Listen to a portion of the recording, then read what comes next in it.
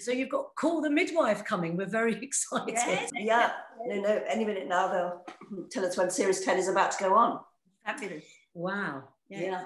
Because of course it's much, much later this year because of COVID, because we only started filming in end of August.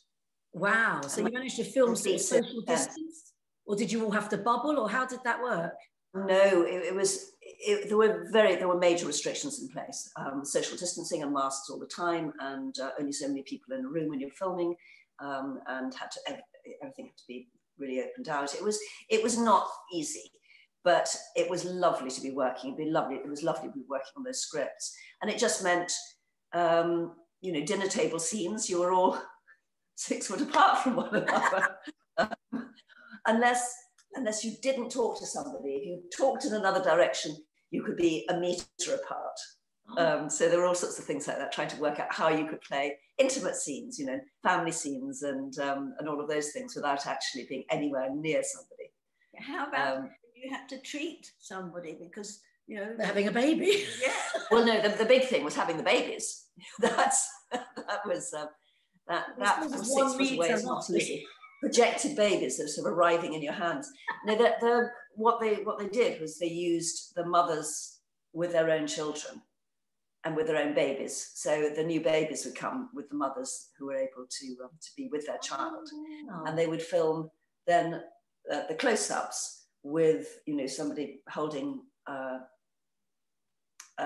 little pretend baby in their arms, and they were just, it's a matter of cutting it all together, which actually in truth those scenes always are anyway, but in this case one had the added thing of having the real mother there. Well, I'm sure all the fans will just be thrilled that it's there and coming back. However, it might look slightly different, but I bet it won't. I bet the editing team have just been miraculous. Well, I think hopefully the stories will hold one's attention, and you'll think less about the fact that those people aren't giving one another a hug as they normally would. Yes, exactly. We'd rather have it back. We were busy watching everybody else as they were filming, EastEnders and stuff like that, who came up with wonderful ways of putting plastic screens between people so they could actually kiss on the plastic screen, which they wouldn't see. Hilarious. No, we didn't do any of that. Oh, good heavens. Crikey. Yeah. Oh, brilliant. Well, no, we can't wait. We're big fans, so we shall be following that as soon as it comes out, without a shadow of a doubt. Good. No, it is. It's lovely. It's interesting. There are two pieces of work. I mean, I've been working since I was a child. If we go on doing Call the Midwife much longer, Sister Monica Joan could see me as a child on television.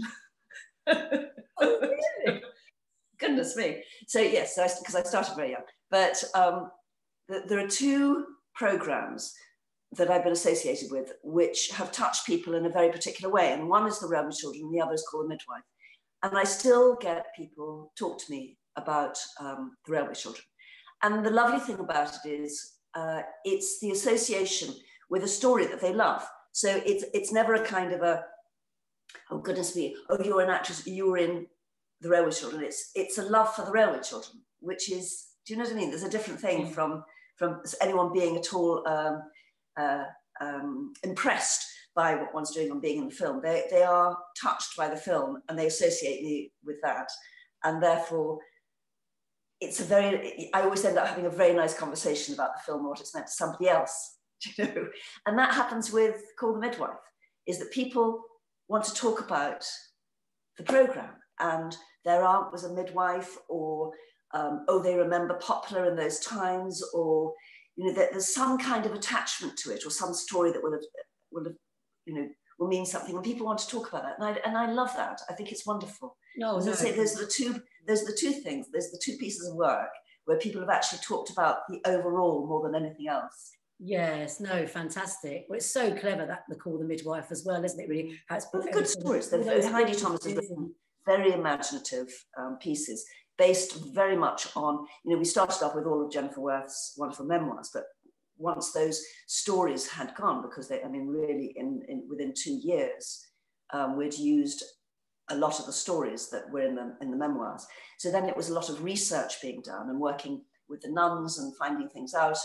And always, because it's gone year by year, they're very much drawn on scientific facts from the period, social facts from the period, just seeing all those changes happen, and then turning those, you know, Heidi weaving those into at least 3 stories in each episode, which she does very, very imaginatively. I mean, it's awesome. Wonderful pieces of drama. Yeah, very educational as well as being emotional and just beautiful to watch. And yeah, and quite harsh. I mean, we've done some pretty hard stories, things like thalidomide, female genital mutilation, abuse, all of those things. So it doesn't ease its way through. It's not just, you know, childbirth and joy. It's all the hard things that come with that in a community that's, you know, where it's not easy and popular. Yeah, is it emotional for you as actors? I'm guessing just part of it. Some of the time when you yeah, I mean, certainly the birth scene's very emotional. I remember we work with a midwife, Terry Coates, who's always there through everything, making sure that we're doing everything correctly and also looking after the babies when they come in and all of that. She's terribly important. But I remember asking her one time, I said, do you get emotional when a baby's born? She says, oh, no, you're there for the mother. You're just there to support, so you remain very strong. So I kind of hung on to this idea, feeling terribly emotional doing it because, you know, it's childbirth, I feel very emotional. So, but I'm holding on to it and just encouraging and doing all those things. And then I turn around and look at her and she's absolutely in floods of tears. You're like, oh, obviously you're so wonderful. Yeah, I think that, you know, you can't help when you're doing a scene on childbirth and you see these lovely little babies, you know, very young. They'll often be, actually, are they days old or something? Well, rarely days old. They'll be a week to 2 weeks old. I mean, I think the youngest is about 10 days would be about the youngest one would have. But oftentimes they'll have twins because the twins will end up being that much smaller. So they just look smaller. Oh gosh, that's clever. Yeah, so they like signing up people with twins. But of course you must remember that when they sign people up for it, and I'm amazed people do want to sign up, and that's lovely that they do, they're signing up before they have a child.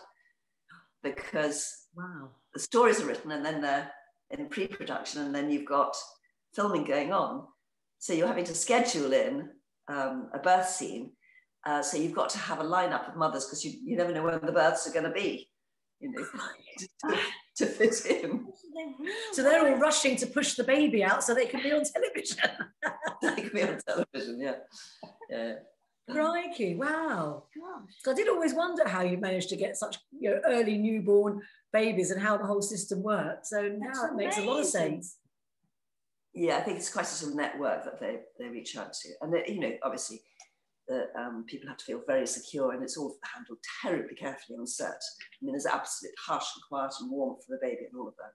Yeah. Which studio do you film Call the Midwife in? Longcross, which is near Ascot. It's, yes, it used to be a military defence tank testing area. It's a very bizarre studio, really. It has the M3 running through the middle of it, and Anata's house has a racetrack going around the outside of it because they test, you know, speeding vehicles, race cars on this track. So in the summer months, in the past, we haven't had it recently, but in the past, you'd have to stop as the cars went zoom, zoom outside. Hilarious. Not quite a sort of popular scene. No, you wouldn't realise that at all when you watch it. So that's amazing. Yeah, it's Call the Midwife. The theme that they have at the beginning immediately makes you think, oh yes, all those years ago, you know, and remembering something, their memories, a joy. And at the moment, I'm working on a documentary about a theatre group putting on The Tempest, and hopefully we're going to take that to Tobago, which is a little bit like the island and The Tempest are very magical, and then they can get to see what that's about, and it's because that's very much about history and culture and ideas, and you realise 400 years on how something can still, you know, people remain the same basically, ideas and passions and all of that is the same. Yes. So yes, that's a project at the moment. So that stems back from being, you know, 21 at the National and now doing it with these young kids. Fantastic. And it was Equius, wasn't it, that we saw you in with Daniel Radcliffe? Oh, that's right, in the theatre, having done the film of that some time before, but playing a different role. Yes, so that was That was lovely to do. Poor Daniel Radcliffe used to have to climb out the windows and disappear out the theatre in ways that people couldn't find him, because they had such a group of fans. I mean, the stage door was always filled with people trying to get in and trying to get autographs and stuff. He's a lovely young man, really terrific. Yeah. Because he had to go completely naked in it, didn't he? So I'm guessing all his fans were diving to get there to see him. Yeah, yes. There's a t-shirt saying, "I've seen Harry Potter's magic wand." Oh, brilliant. He was still young, wasn't he then? He was only sort of 8, was he 8? He was very young, and it was very visible to do. I mean, I did theatre, having started in film when I was 19, I guess. And it was just so scary, but I chose to do it in Farnham Theatre Company, in a repertory company, you know, where people, it was going to be quiet and I could just do it on my own and learn about theatre. That was a first stage experience for him. And it was thrown into a major West End production that was going to draw a lot of attention. And I just thought he was fantastic. I mean, it's extraordinary. Brilliant. Yeah. Very brave, really very good, and very grown up. Yeah, yeah. And he's done that always with his career, actually. He seems to have really taken steps. He's always tried to do something different all the time. Oh, good on him. Because sometimes children actors can lose their way a bit, can't they, for being so famous so soon. So hopefully if he's got that attitude, he'll just keep going for decades. Yes. Yes. Great career, which would be amazing. Yes. Oh, Jenny, well, thank you so much for your time. It's just been amazing and educational chatting to you. It's just been thank you brilliant. very much. And we'll catch up again. And I'm so glad you called. Thank you. Well, thank you so much.